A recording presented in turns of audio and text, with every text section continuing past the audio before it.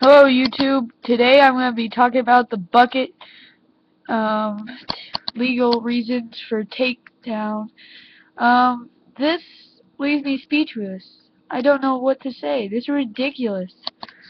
Bukkit's always been my goal to make a server with Bukkit. I made one and it stopped working, so I deleted it and I tried to fix it, and this is what it came up with. This is ridiculous, though. I can't believe they did this.